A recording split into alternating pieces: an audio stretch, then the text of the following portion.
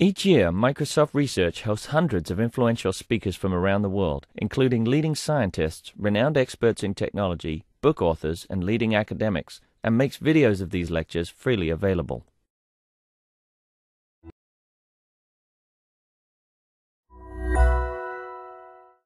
Okay, thank you very much. Another parallel research talk. I'd like to introduce my colleague Natasha Milic-Freyling, who is part of the Computer-Mediated Living Group. There she leads the Integrated Systems Group, and she will tell us about her research projects. Thank you very much, Natasha. Thank you very much, Scarlett. Now, what Scarlett didn't tell you, that I have a secret agenda here. The objective of my talk really is to try to shock you. Now, if I don't succeed in shocking you, then I'm actually very happy, because then you all know about all this that I'm going to tell you. It's really about the way that we design systems and the way that people experience systems and what they think systems are doing. And you have been probably aware of the privacy breaches and surprises that people get when they realize that they're being part of an experiment or they are part of sniffing around and profiling and so on. But I don't think that that really message hits home until you see the empirical data or what is actually going on. And so for today, I just picked one example, which represents a very widely used application, which is a browser. And just to understand a little bit, what is it that people see, and what actually happens behind, and what's the gap between the two.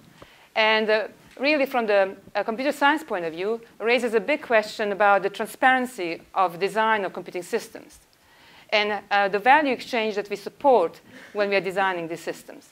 So the talk today is not going to introduce any dramatically new and interesting algorithms. They're going to be about empirical evidence for transformation that has happened on the web, and to make us think about how we should convey to the user interfaces, to the people, what actually is going on. So here I'm showing you, this is a typical experience. You go to a website, in this case is a New York Times website, and we call this normally a first-party website, because this is the site that you intended to go to. So you can imagine you as a user sort of have in your mind an image of what your website is and who you are dealing with as an organization, what is the value you can get from them.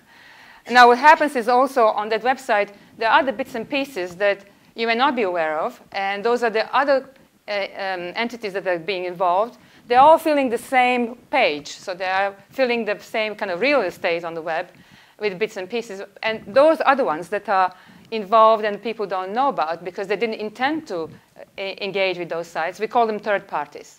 So it's a simple kind of definition. First party is what you're intending to do, you think you're doing. And then third party are all other partners or other companies involved that participate in the experience. Okay. Now, I will now go straight to a demo that just show you what actually happens when you download the web page. I will switch to a demo of an extension of Firefox, where the objective really is to show you what sort of things through, say, cookies may happen on your computer. So I'm going to go to New York Times, the same company. And so just as you go to New York Times, as soon as the page is loaded, you can see all these little bits coming off the screen, or the top of the screen just fell down. So these are all cookies that are right now downloaded on my computer. Now, among these cookies, there are some green ones, there are some red ones. Most of them are red ones now, I'll explain in a minute. But each bar represents a domain. So the green bar here actually represents the cookies that were downloaded on my computer right now from New York Times. And if you go to New York Times, you can go and talk to them, and they'll say, yes, I do need all these cookies because the site needs to work. And if you click on this, you will actually see this is the list of all the cookies they needed for site to work. And you can say, OK, this is fine. You need it to work. And I'm all right with this. But I don't really know what are these other domains doing there. OK? So then you can start clicking on the other ones. So the next one here is DoubleClick. So DoubleClick has only 3 cookies downloaded on my computer right now. But what's interesting is the list of domains that are below that. It says, here in particular, it says one of 103 other domains have the same cookies. So what you are seeing here now is the list of domains that somehow got involved while I was browsing, while I browsed online. Okay, so that means that the same 3 cookies the DoubleClick put when I accessed New York Times were put on all these other sites. And then you could ask yourself, what are the cookies and what are they doing? The simplest thing when I think about cookies is it's like a badge. Okay, somebody puts a badge on me. So every time I go to a different site, I have a badge. And they kind of look at me and say, oh, OK, well, I recognize this badge. This is DoubleClick badge. And this person was on New York Times. And then next time it was on EasyJet. And next time it was on, I don't know, PC World. So that badge stays with me. And whoever can profile that badge can go and track me. OK, so that's basically what's happening. On your computer, for the same reasons that you would need to communicate with websites, in order to download the content, the websites are now probing into your computer, and they're basically checking for these badges. Okay? And based on that information, they do what we call real-time tracking. And so we are now talking about milliseconds. We are now talking about milliseconds of collecting information and then providing that information for bidding. Okay? So I will now show you another little prototype that we built for visualizing networks. It's called NodeXL. So what we have done, we gave this tool to a number of people, 7 or 8 individuals, and they said, give us your logs after a week. Okay, and then we're going to see who has been involved in tracking you. Okay, so I'll just show you a visualization of the tracking network for one person for 7 days, and just show you how basically we analyze it. Okay.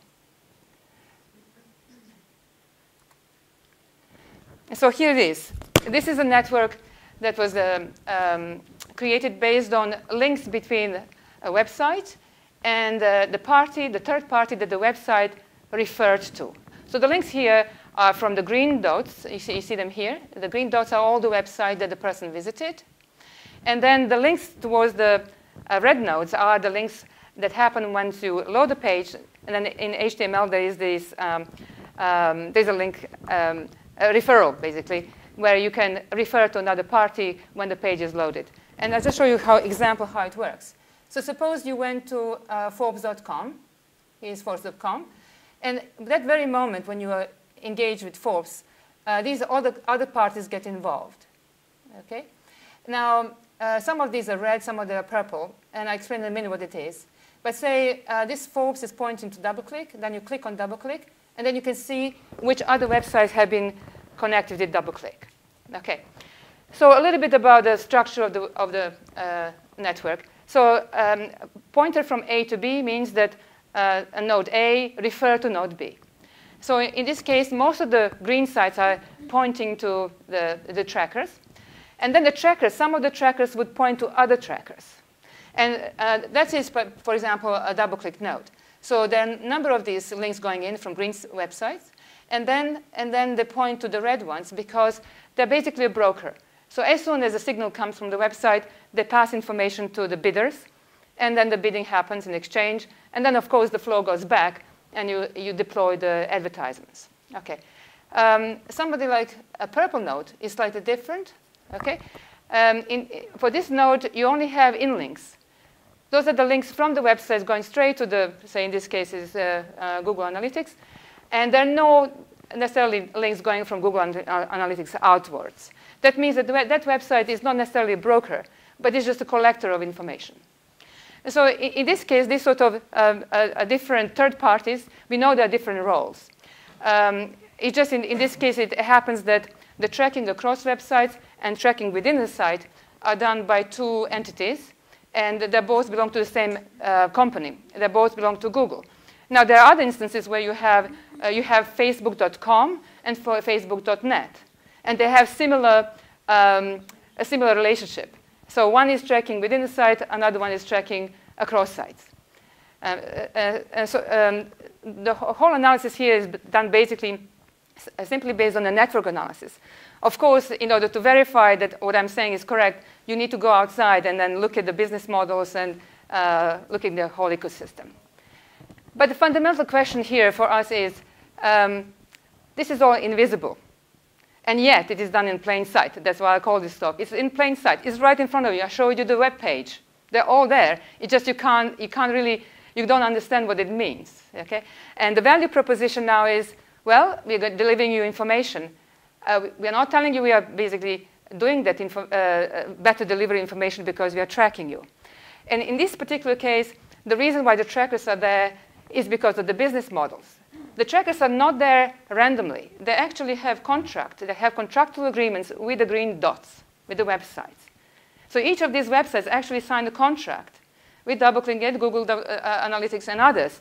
And these contracts are based on some value proposition. It may be that, say, Google Analytics may come and say, we will tell you exactly what's happening on your website. You'll be able to improve your website. You'll get better traction with your customers. And DoubleClick may come in and say, we have fantastic marketing campaigns.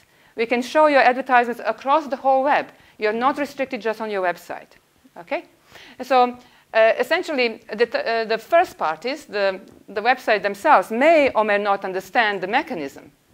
But the value proposition to them is exploit the internet eyes, exploit the people who are visiting, and you will have a better exposure. In all this, the saddest part is that consumers, you and I, are outside this network. We are sitting right outside, right here. We are trotting over these green dots, and we are being tracked. Yeah. So in this value exchange, we don't have a say. That's one thing. The second thing is when somebody is claiming the benefit of this network, nobody asks us. In fact, the advertisers would claim, they make their own claims. They'll say, well, this is because our customers want better advertisements. And I want to know who of you ever asked any of these websites to put advertisements there.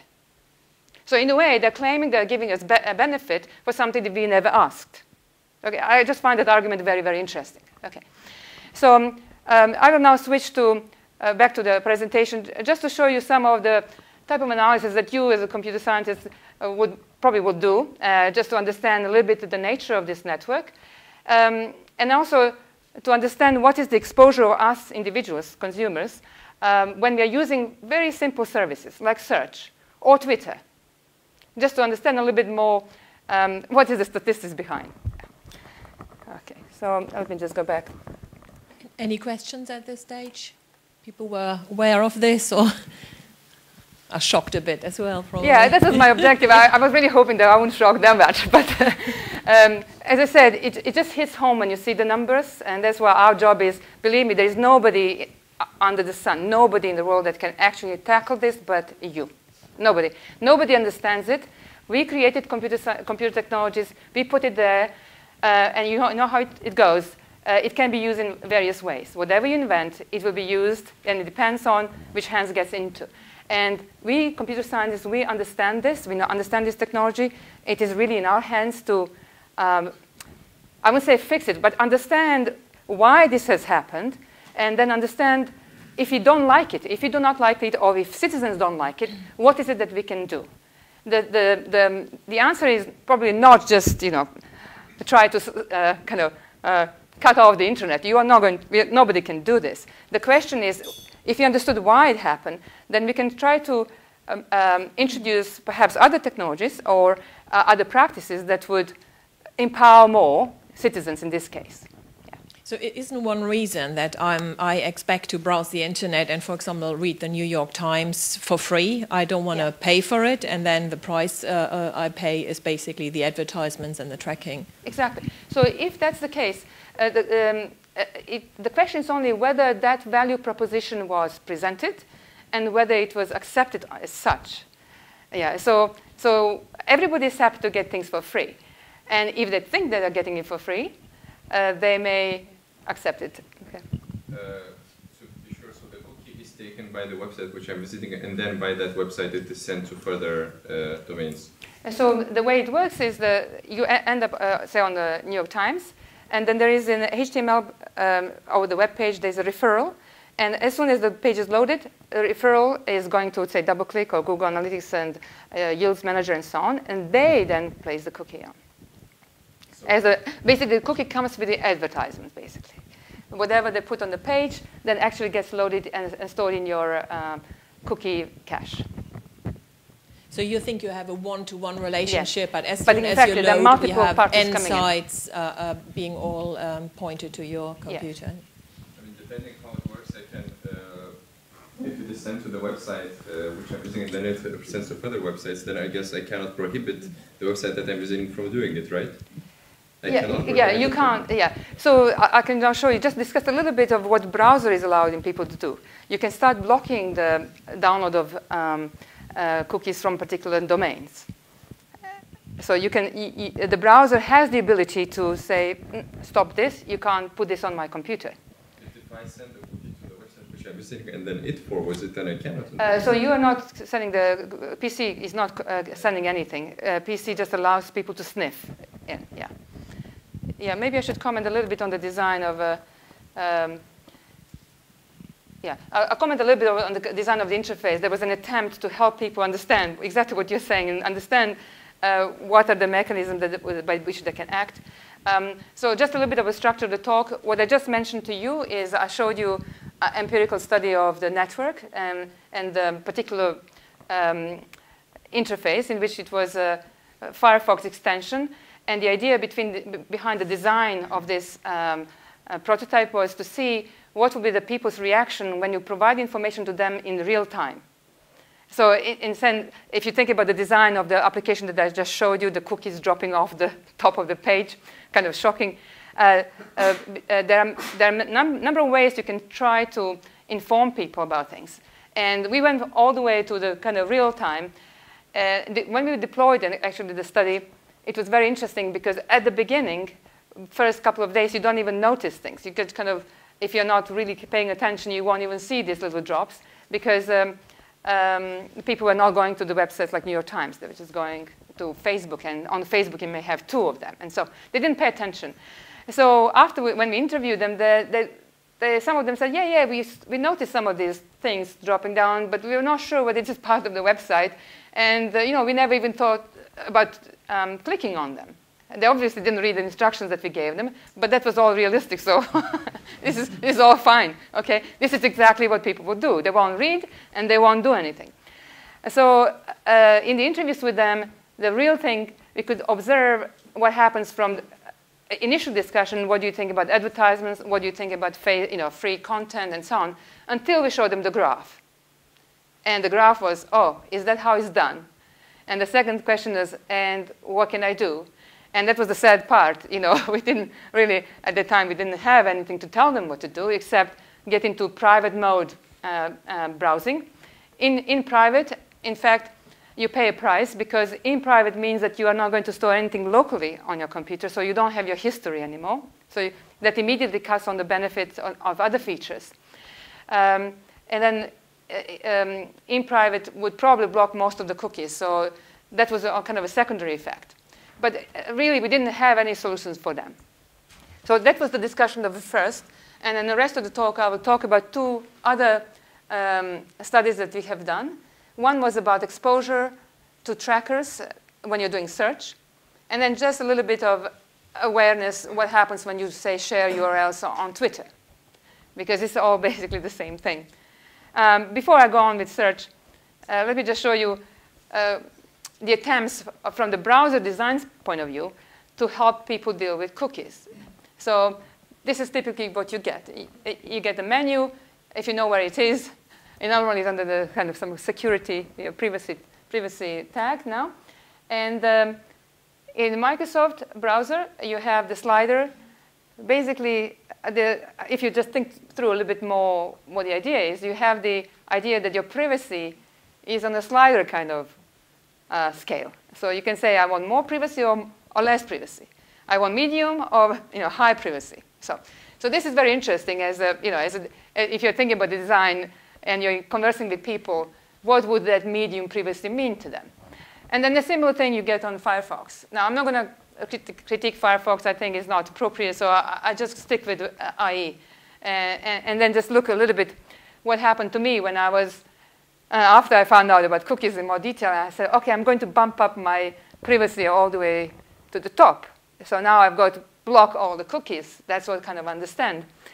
And then I was curious what the advanced one was going to do for me, because this is kind of a standard one. So I went into the advanced tab to see what I can do there. And that's where I got confused, because the advanced was showing accept, accept on the first-party cookies and third-party cookies. You can see, kind of says accept, accept, and I just thought I'd change that. Yeah. So the only way I can now interact with this one is by actually saying override automatic cookie tracking. And now I don't know really what is automatic, what's not automatic. I just put the thing onto the top. I see that I'm accepting cookies. What do I do next? Yeah. So basically, I realized that the only way I can now interact with this one is by overriding something, which I don't know what I'm overriding. Okay. All right. So just a little bit more, but what would the user do when thinking about these different mechanisms and not understanding what they're doing? And then the worst thing was I went back then to check what the wording was about this. And then just if you read the wording, it says, block third-party cookies that do not have a compact privacy statement. And now I'm completely lost, because I have not heard about any compact privacy policy. I have not heard about any policy, because nobody had informed me about any. Yeah. Anyway, so you see what are the barriers now for understanding. Probably this was designed for administrators who understand these and can set this up for people. That's fine. So if it is not done for the end users, let's make it clear. But then what are we going to do for the end users? Okay, good. All right. I'm not saying that doing things for the end users would be any easier. In fact, the whole agenda behind understanding this value proposition and informing people, and then finally getting into debate, public debate, whether this sort of things should be addressed by technology or by policy and so on, is a long process. But we were thinking just from the user design point of view, what is it that we would need to do in order to move from educating people to acting? And I'm just offering you here something that you may find useful in your studies. And so there is a framework that has been put in place by Consola and others on communication, human information processing. It's an approach to warning and effectiveness. It's a CHIP framework, where suppose you want to warn somebody about a fire or warn somebody about disaster, and you want them to act. Otherwise, you get hurt. Yeah. So how do you design systems? And then you realize that there is a very, very complex process that has to happen. You are designing a communication channel from you to individuals, so you're using a number of different channels. And so typically what you've got is there's a source of information, there is a channel, and then you have to deal with the mindset of the receiver. And so first you have to get their attention. So that's why we went with the real-time information showing. And then people have to understand what's happening. So this is the comprehension part. And even if they comprehend what's going on, you have to understand that that's falling onto their existing mindset. So they have certain attitudes and beliefs.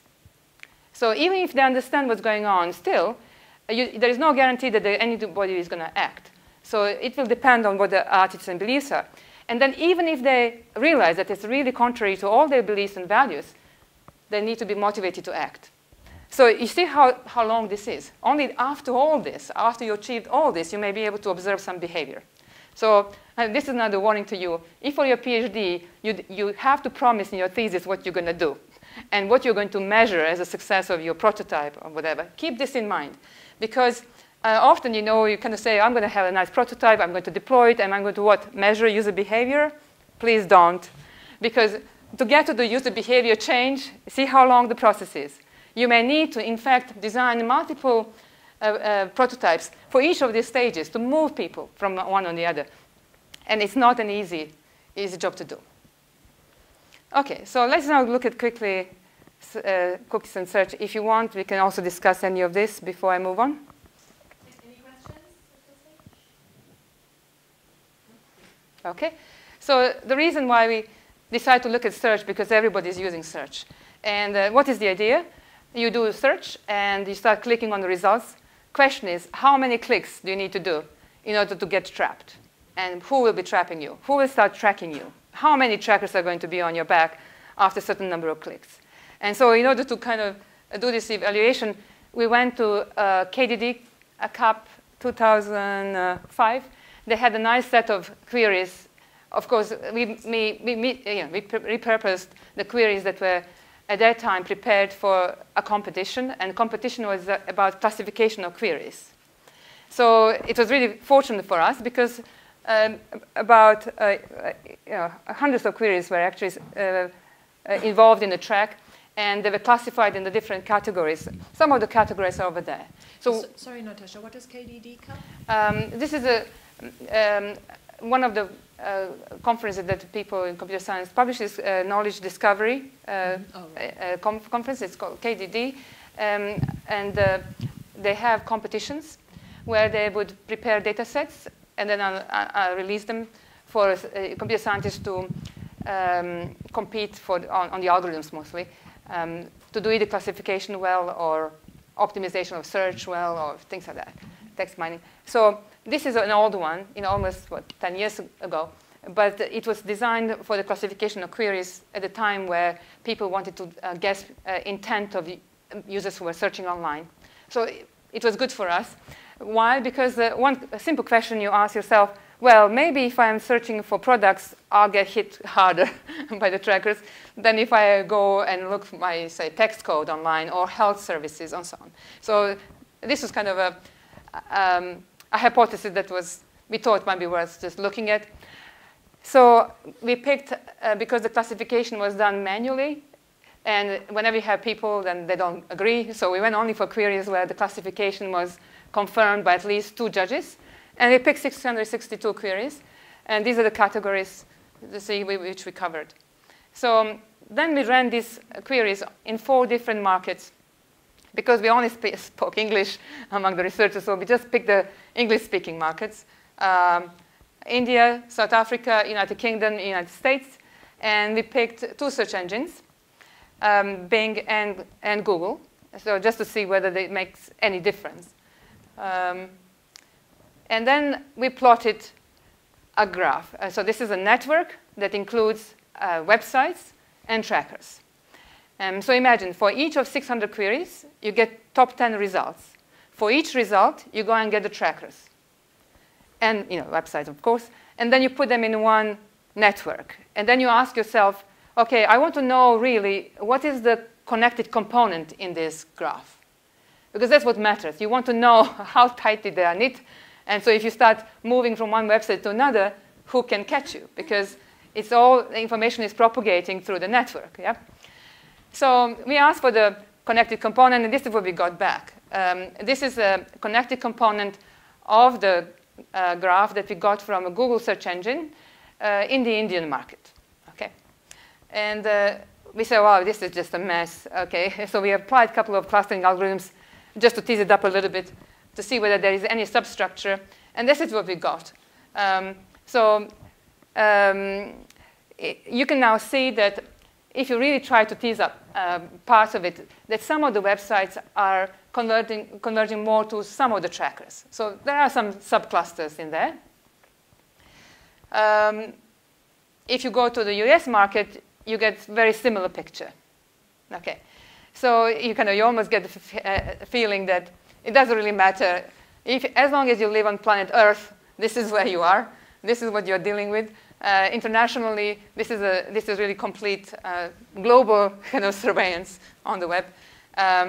But in order to get a bit more insights, I just here put a table, and I want to focus just on the bottom part. The table shows you characteristics of the network for the 4 markets, for 2 search engines. And on the bottom, I'm just highlighting how big the connected component is. And so you can see that if you just look at the connected component for each of these snapshots of the network, the number of nodes involved is over 90%, between 92 and 93%. But if you look at the edges, almost 100%. You have 99% of the edges included in this connected component, which means whichever nodes are not included here, they don't matter. They're not connected, really. OK. So anyway, the next question is, OK, it's really hard to study. You saw how even visualization of that is really hard. So you can only indirectly probe to understand what the structure of the network is.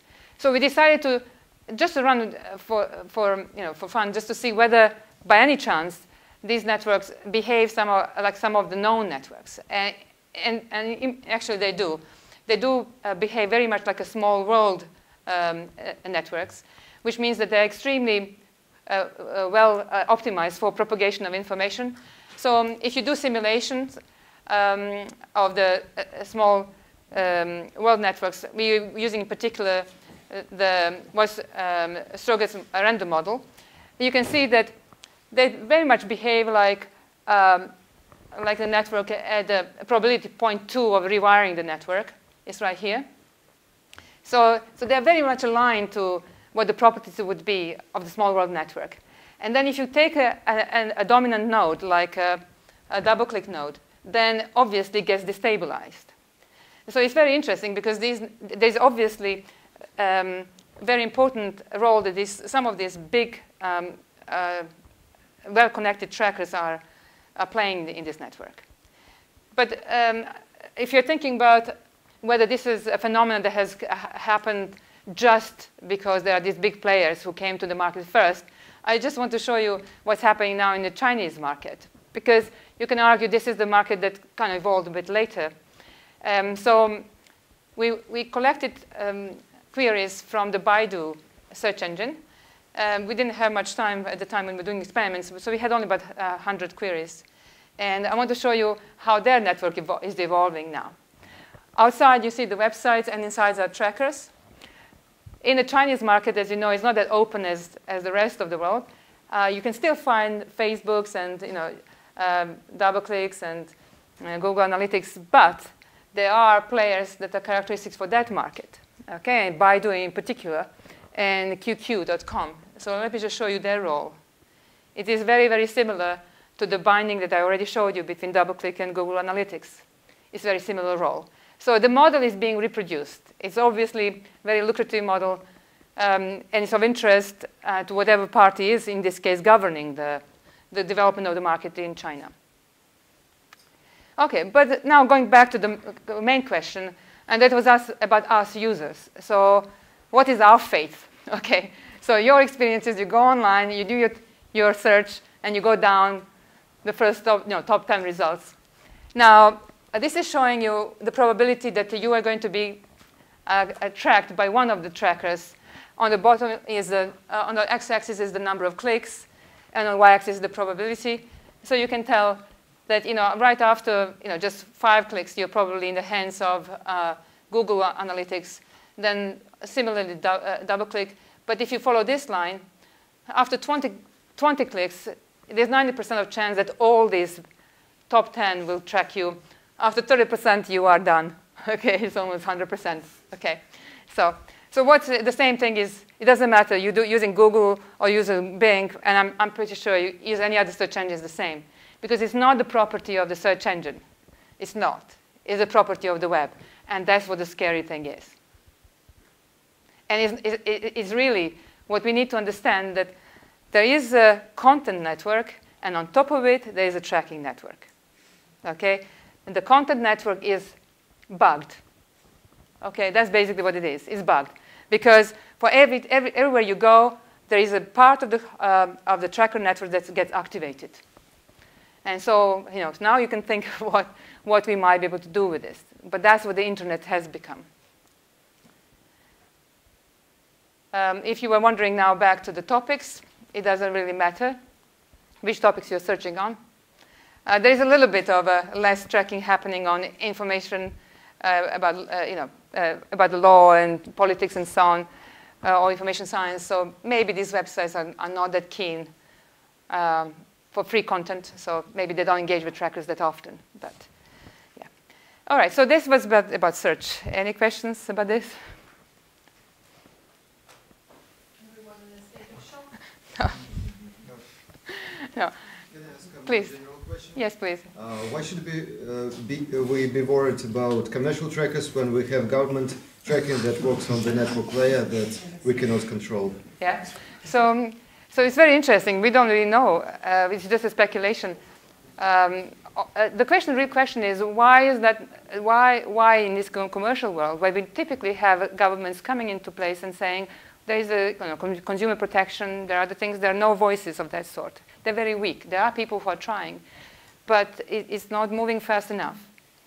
And I believe that the design of technology is not helping. So, because it's invisible. It is in plain sight, but yet it's not visible. Yeah. This whole information exchange and pointing people to URLs for information from the best intent actually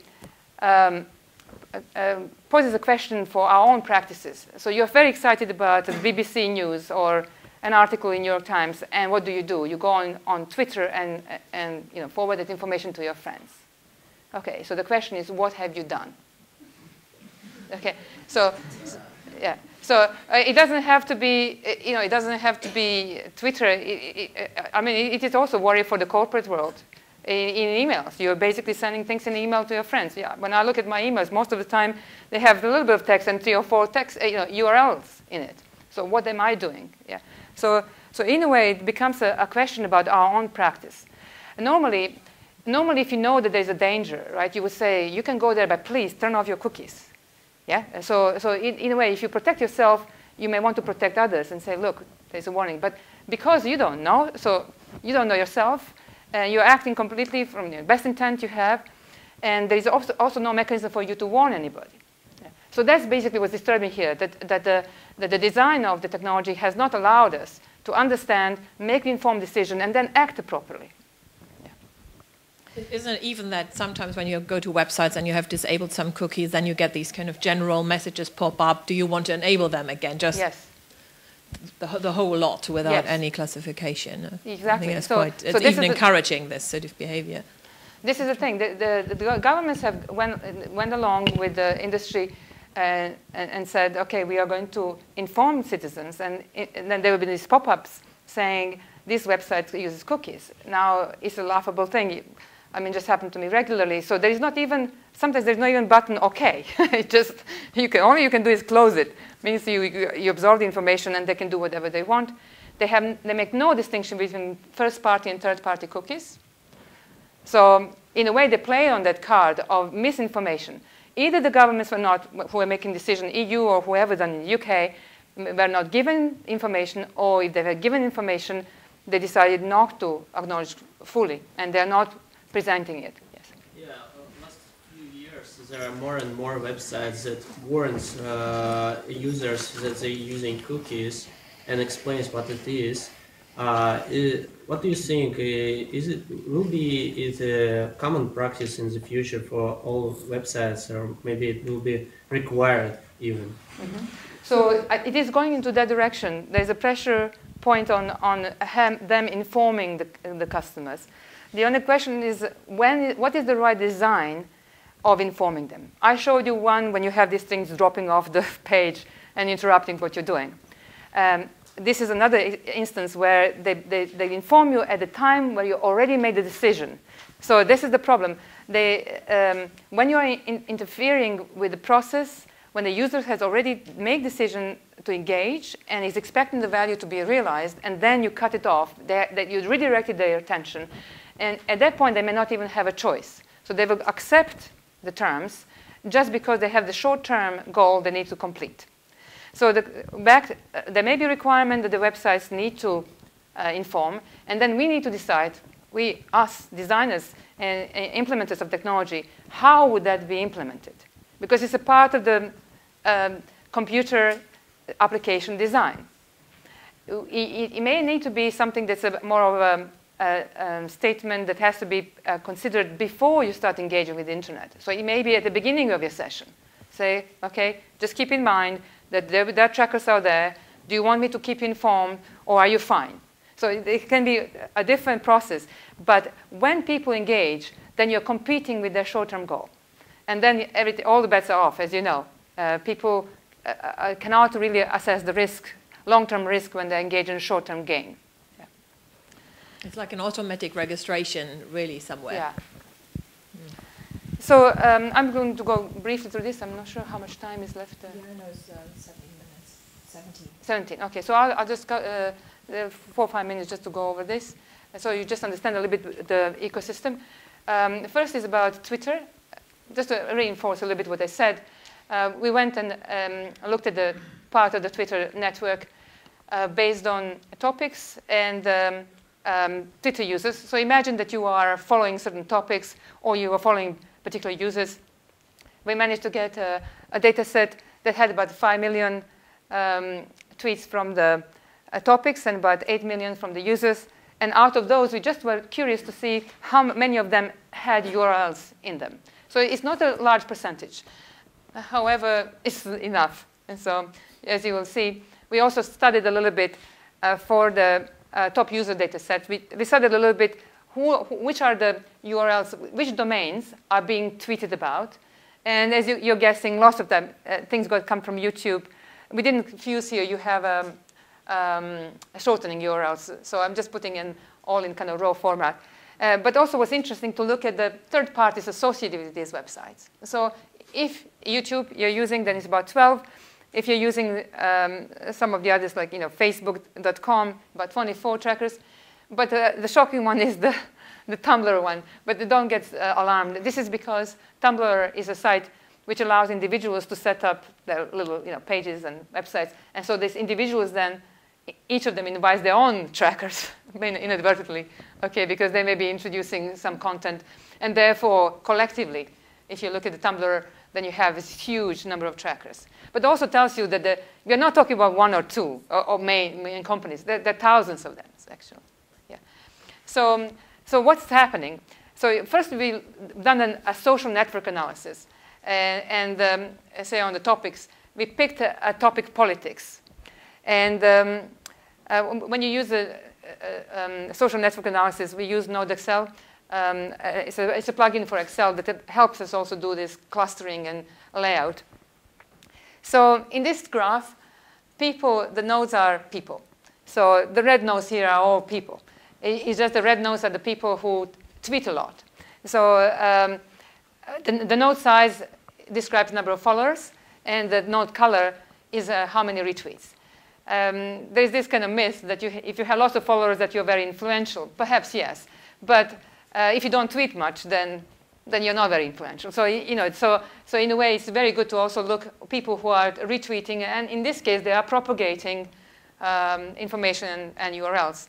So the big component that I showed you, the connected component among people discussing politics, we again pulled it out a little bit. And just you can see, these are the only people who share tweets with URLs. So not all. So all of them are contaminating each other. So in little clusters, you see. So people are passing to each other URLs, and you can see that there is some structure there.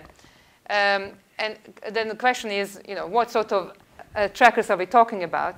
And they're the same suspects that we already had from the other, except here I'm showing you what happens when you are sharing URLs in social media. Yeah, so if you're looking at URLs with third parties, how many URLs were actually associated with them? Like 65% actually were associated with Google Analytics in this case, and 56% to Facebook, and then also the third-party domains, how many users were actually exposed. So 66% of users who were exposed to these trackers. Okay, Google Analytics, 58 to DoubleClick, 57 to Google.com, and so on. Okay, so we just wanted to get some idea what happened to us when we share URLs. Our assumption is, of course, that you actually went to see the URL, or you went to see it before you include it into your tweet. So, yeah. All right. So let me just go quickly. This is the last bit. This is now understanding the ecosystem of the trackers themselves. Okay, so these nodes now are all trackers. We just want to understand a little bit the types of them. The little nodes are negligible here. These are websites. Based on these 20 websites, I just looked who are the trackers associated with 20 websites. Okay, the reason we looked at these 20 websites because in a previous study, when we did international search, they were present everywhere. The websites were present in top 10 results, and the trackers were there. So there are three categories of trackers. We're already familiar with the trackers, the people who are bidding and have exchange for advertising. That's the red ones. But also there are companies that are affiliated with this bidding process. They don't track anybody. They just deliver ads. So these are the green ones. Okay, so you have red guys who are really the brokering the whole process, and then the green ones, the delivering ads, whatever. And then there are the blue ones. Okay, and the blue ones are really tricky because from the design point of view, there is a kind of dual value proposition. Those are the websites that you actually see. You go them actively. You have subscription to them. You have engagement with them. Okay, they have dual roles. So when you see little f, little t, little l on the web pages everywhere, the F for Facebook icon and Twitter icon and so on, and you see them everywhere. Why is that? Well, they're tracking devices. So whenever you land on the website which has F and T, Twitter is informed immediately. Now, it's okay, they inform immediately, but if you are logged into them, then they know who you are.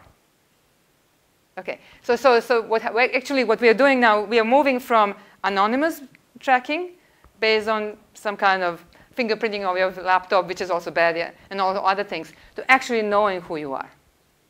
So whatever you do is not anonymous anymore. As you will see here, these are the similar, just show you how it works. So in this case, it's eHow, and it's connected with some of the blue one, green one, and red one. The same thing with DoubleClick, connected with all of them, the blue one and green one and red one. Okay, so it's very interesting to see how the connection among the trackers work. But if you are in advertising, what would you do? You look at the picture like this, and you say, oh, well, here's a demand and supply. What is it to worry about? I have demand. I have people who want to advertise. I have websites. That's the supply of places for advertising. Okay, so demand, people. You may be BMW. BMW has its own website, but BMW wants to advertise everywhere. So BMW is on the demand side now and says, I want to advertise. Who can advertise my stuff? And then, of course, the Exchange server gets involved and says, I've got a customer. I just tracked this customer. I know where they've been. Maybe a good chance to go there. So what we have seen from our analysis, we have seen what's happening on the supply side. We have seen websites where the advertising actually gets implemented. That's where the supply is. So we've seen how the websites inform the Exchange. We've seen how Exchange and brokers with the green sites to get the advertising in, and the consumer gets the value, right? Better advertisements. Okay. So what I'm basically saying, you can do computer science, as we've done, empirical study and so on. There is a whole economic model behind, and it's enabled through our technology. And the consumer is there and knows nothing, thanks to our designs. Okay, I'll stop here. Thank you.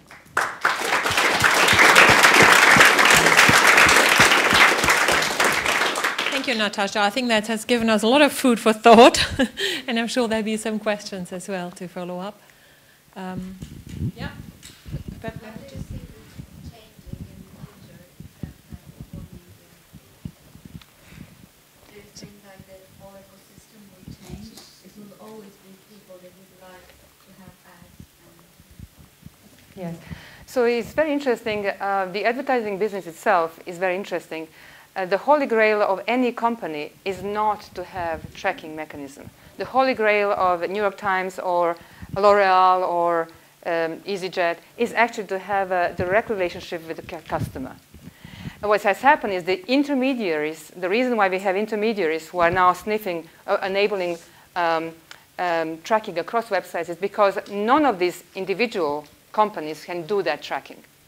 None of them can actually get to the masses of people easily. So if you have a mechanism by which we can enable more intimate relationship between the vendors and the consumers directly, then this intermediary thing is gone.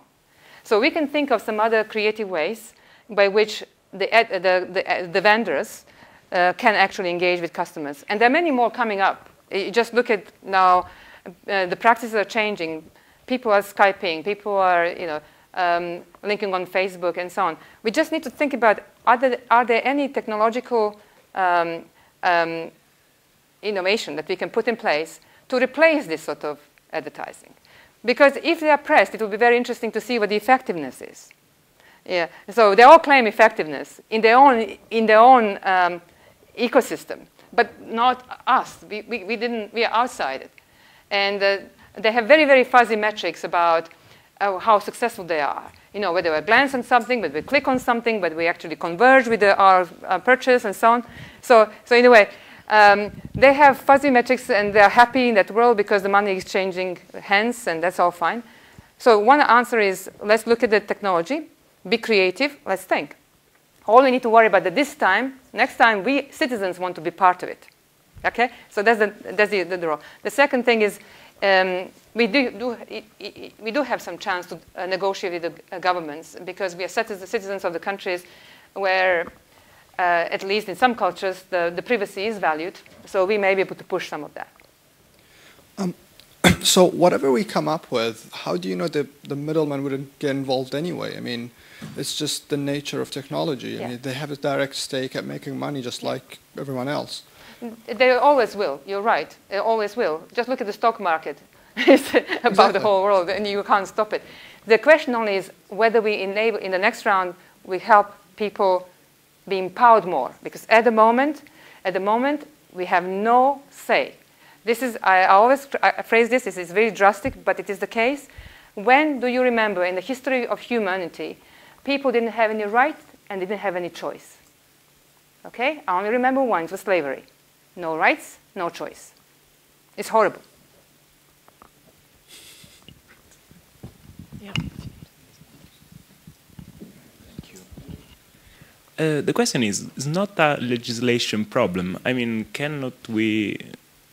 It's not something that we must simply decide that it should not be allowed to get all our history and use it for commercial use and to delete ourselves in some manner. It's not something that the government and our people must decide.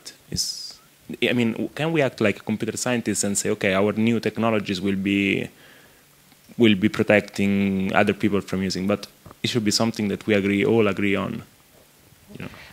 So the question is really what is the role of computer science in this, right? I mean, we computer scientists are creating innovative technologies. It could be used in one way or another way. We cannot, when the browser was designed, people didn't think that this is going to happen. So the question only is how we computer scientists engage with the rest of the society. I'm pretty sure at universities you have ethical committees and so on. Whenever you wanted to run a study, there will be somebody on your back asking you whether you're paying attention to this and that. We, as really the community that is creating technologies, and believe me, people on the street cannot write programs. And if we do not design systems that then understand what programs are doing in some way, we have an ultimate power. This is really, because we put these technologies and masses are using them. And so the question is only that we have certain responsibility when we do this, because we don't live in vacuum. Computer science is not in vacuum. There are economical factors that are around that will jump on it. How do we engage with the broader society to have this conversation before this sort of things happen? I don't know. I do not know what the forums would be. But if you raise the questions, this is almost trivial. What I'm showing you today, by the way, is nothing. This is the tip of the iceberg.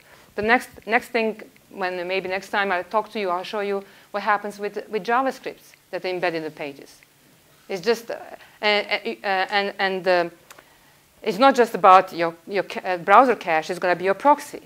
So God help you then, because it's outside your computer. Yeah. Anyway, so I agree with this. We need to think about the mechanism to engage with the society, and think about responsibility. Please. This tracking, the way you're talking about tracking now, is mostly for ads. Is there anything else? Because ads, aside from the fact that I agree that it looks a bit scary. Still, I have a feeling. Okay, yeah. I'm not too bothered about it, yeah. But I can imagine that there is another way that tracking is used that is a lot more harmful to the end user. Yeah. So the reason why we consumers don't have much power is exactly this, because we can't prove that there is harm. So somebody say, okay, so what? Now you know what I like, this type of boots or not, or the other. So you cannot really argue that there's harm. But in fact, we are talking about privacy, where there is no grand risk or challenge, perhaps. However, I can tell you, if my daughter goes and do some searching online, and it just happened that I'm using the computer and can see that some ads are coming up, I'll ask a question. And she would not like it. And it's not about her being harmed on the street. It's about, you know, not being able to go out with friends and things like that. So you get grounded for, you know, no reason or good reason. So the privacy is very interesting because it's not like security. However, there are companies that will be worried about this. There are scenarios that there'll be big worry about it, especially if you're not just looking at advertising. When you're looking at these attacks through JavaScript, it's enterprises.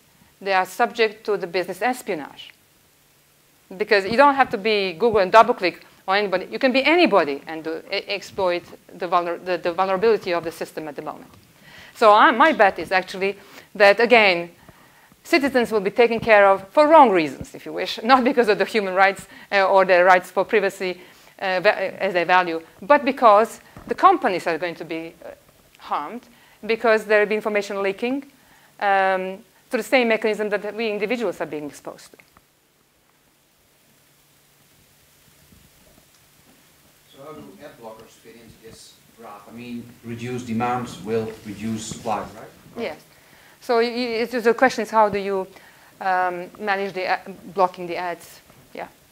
Because I think Google Chrome automatically installs AdBlock at the moment. I'm not sure about Internet Explorer and Firefox, but I mean, if everyone does that, the chain will collapse, right? Exactly. So this is exactly right. So those edges that are coming into the network would be cut off. So we do have some control yes. in this entire graph. But we need a unified action, right? Yes. Otherwise. The thing is that you see, they already the companies are already thinking ahead. So what's happening is now you have the whole operating system. You have the whole browser being designed, and in the hands of the main companies that are, in fact, participating in the economic system. So you have to. They're anticipating reactions, so they are already repositioning themselves. So it's going to be an ongoing thing, just like with security. It will never stop, and it was said before, there'll be always a middleman. And the only question is, how can we count? Basically, that's the question. Can we count? Okay, thank you very much, Natasha. You're welcome.